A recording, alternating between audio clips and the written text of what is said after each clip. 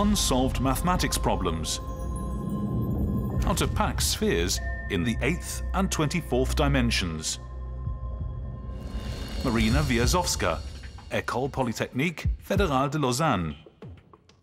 On November 9th, 1989, I was 5 years old. The fact that the wall fell peacefully probably had an impact on Ukraine gaining independence just under 2 years later.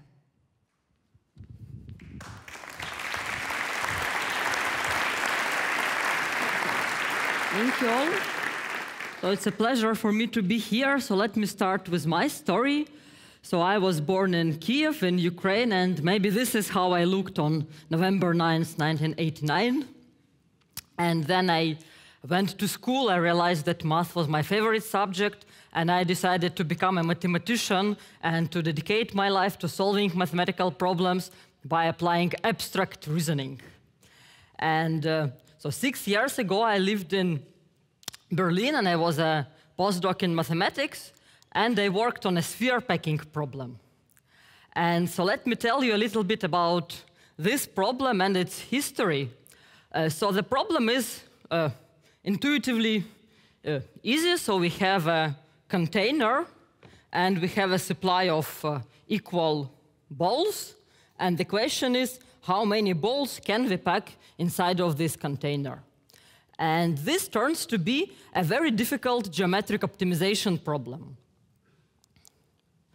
And so we can consider this problem in dimension 3, but also in other dimensions. But let's start with easy ones, with dimensions 1, 2, and 3 that we all know and love and experience in our everyday life.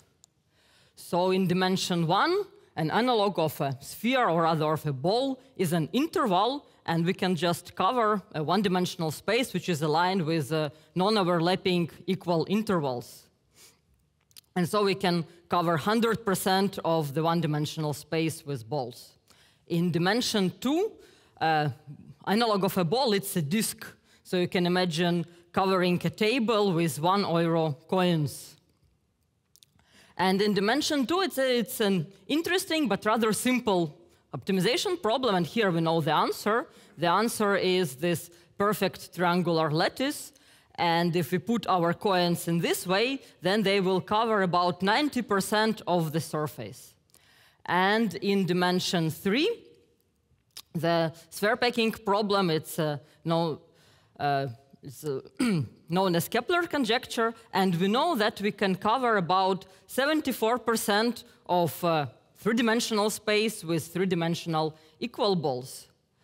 And so this problem was a very famous long open problem. So it was first asked in 17th century, and mathematicians like American and British mathematician Thomas Heriot and Czech and some German mathematician German Kepler, they wrote famous letters to each other discussing this problem. And actually, already Thomas Heriot, he knew what the best solution to the problem is and how we should stack the balls. And what remained for mathematicians to be done is to prove that the improvement is impossible. And so, for almost 400 years, we could not find proof. And maybe, so for a normal person, this might seem like a trivial issue, so we can do it. So if we can we do it better or not? We just tried enough. We could not do better, so case is closed. But for mathematicians, that's a very difficult thing to do, because we really needed to prove that we cannot do better. And so we worked for 400 years to do that. And so let me just explain you that this is indeed a difficult question. So let's first look at the simpler version of it. So it's called the problem of finding kissing number. So this is, one can think of this as a local version of a packing problem. And what the question is, so now we are not trying to pack many balls in a, for example, in a big container. What we are trying to do now, we are taking one, for example, one red ball, and we want to surround it by other balls so that, for example, on the picture they are other balls are blue, and in my container they are white. And so I want to take as many balls as I can so that all white balls, they don't intersect with each other, they can only touch each other, and they have to simultaneously touch the red ball. And the question is, what is the maximum number of these white balls I can take? And so if we look at this two-dimensional version of the problem, then we can see we can put one red coin in the middle and surround it by exactly 6 other coins. And here it's obvious that nothing better can be done. But in dimension 3, even this local question is difficult because what we can do, we can consider a perfect icosahedron. Icosahedron, it has exactly 12 vertices. And now we put our balls so that their centers are exactly at these vertices. And we put a red ball so it is exactly in the center of our icosahedron. And this way we get 12 blue balls touching one red ball.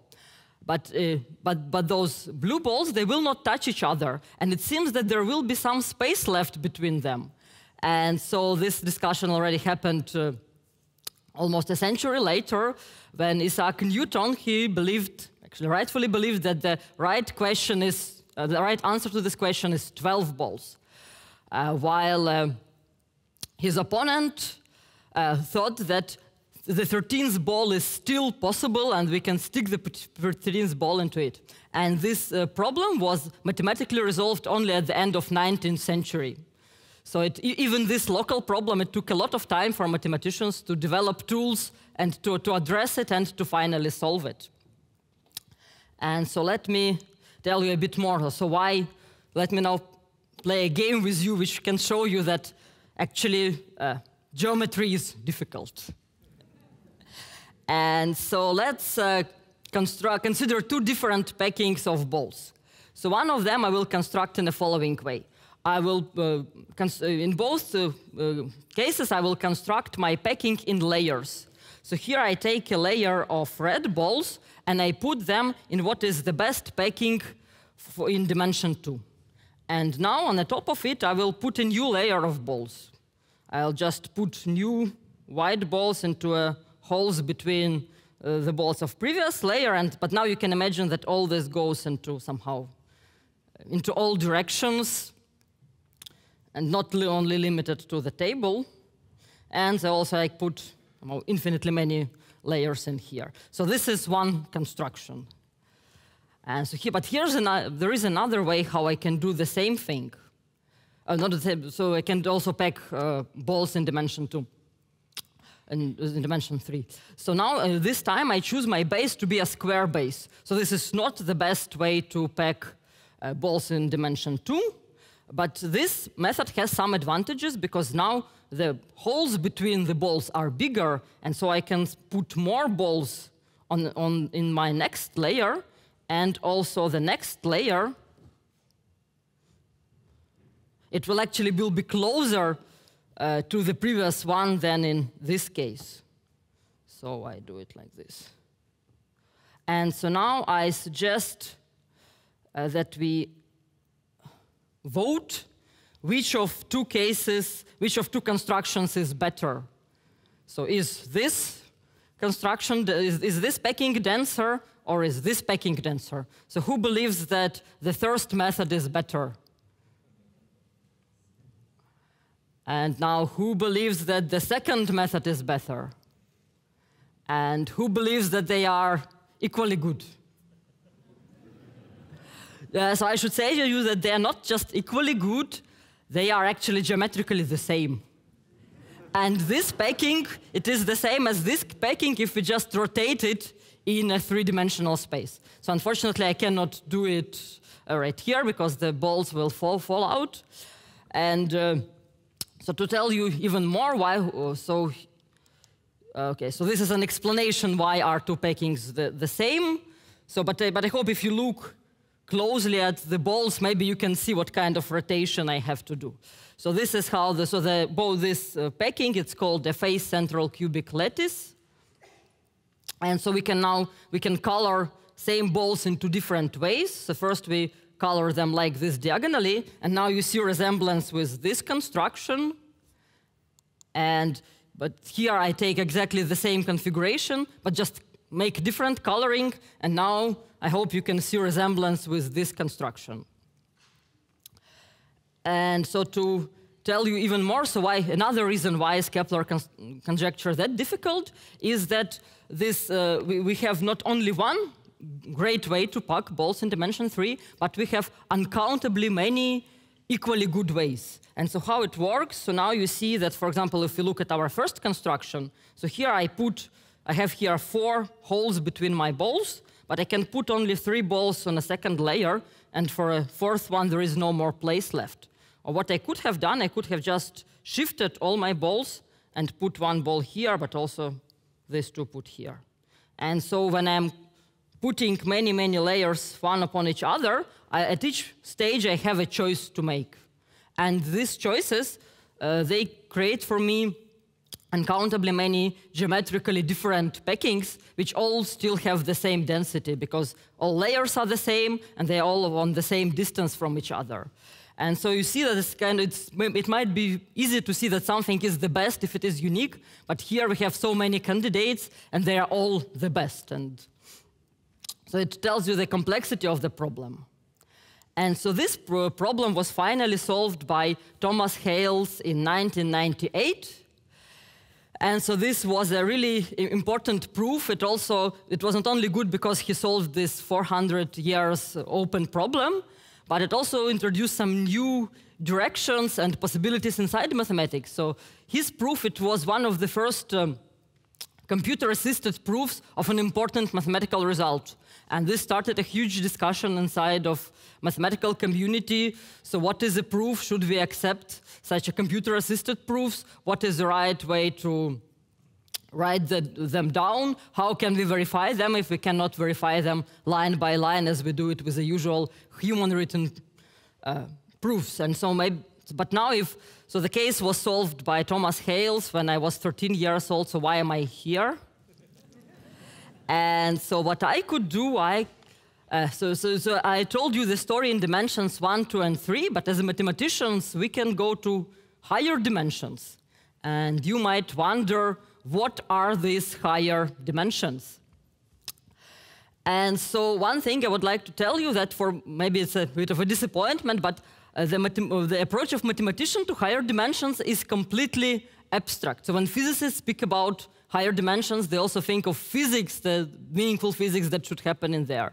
And we as a mathematician, we are freed from this burden. We can just say we introduce more coordinates. And if it does not describe anything, it does not upset us. And so why it does not upset us? Because we believe in the value of abstract ideas on their own.